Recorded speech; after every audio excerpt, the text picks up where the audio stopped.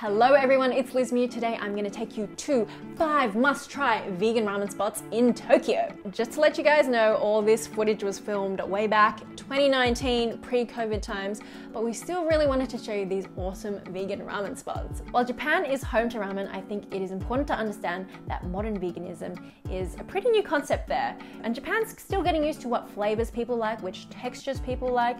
To me, I just want things to taste as close to the real thing as possible. For now, I think it's pretty exciting to show you guys what the vegan ramen scene looks like in Japan while it's not yet totally mainstream. So let's go check it out. Our first stop is Sora no Iro, which translates to color of the sky.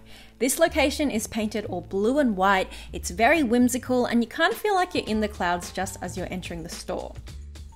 Like most other ramen joints in Japan, here you order your ramen from a vending machine, and the reason that you order your ramen from a vending machine is because the servers don't want to be handling money and food at the same time, so it's a hygiene thing.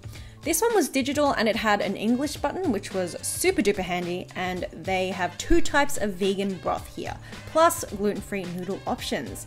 And we of course got both the vegan ramen options.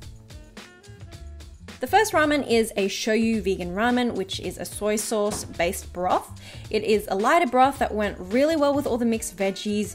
There was sweet potato, radish, broccoli, onion, mushroom, tomatoes, and a whole lot of bean sprouts. Because there are so many vegetables in the bowl, each bite was packed with a different texture and different flavors, and it just keeps you going until the end, and you don't experience that flavor fatigue that you get with a very unloaded bowl sometimes. The other ramen that we got was the vegan tantan men, which we had with brown rice gluten-free noodles, and this was a total step up. The broth was more umami and complex than the shoyu broth.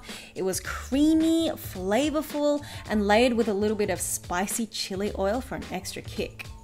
The brown rice noodles we got went perfectly with the vegan mince and all the other veggies packed into the bowl. Chabuzen is a real vegan gem in Tokyo. There are so many vegan options in such a tiny space. One of the best things is the fried soy meat with green onion. It's crispy on the outside, juicy on the inside. We also got the gyoza, which was made fresh to order, and they're known here for their dragon ramen. The broth is absolutely amazing and flavored with koji, which is a fermented rice mixture, and it just gives the whole bowl this new dimension of flavor. It's awesome. The bowl had some nori and tofu, and my only issue with this vegan bowl was the noodles. The only vegan option for noodles is actually spaghetti, which doesn't quite hit the spot.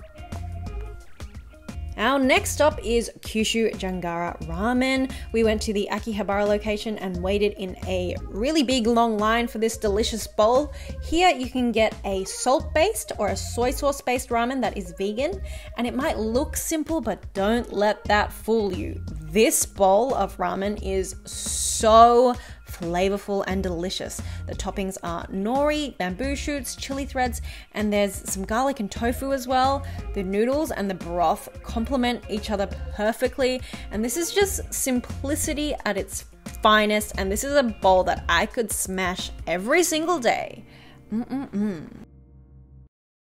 Now, we cannot be on a vegan ramen tour of Tokyo without heading to T's Tantan Ramen. This is arguably the most popular vegan ramen joint in town. I tried the gyoza, fried soy meat, and as for ramen, I went with the black sesame Tantan Ramen. From the amount of sesame in the bowl, I definitely wish that the flavor of the black sesame was stronger, but all in all, not bad, quite delicious. The bowl had soy meat in it, which is always exciting as a vegan, and I love that there is a dedicated 100% vegan ramen spot in Tokyo.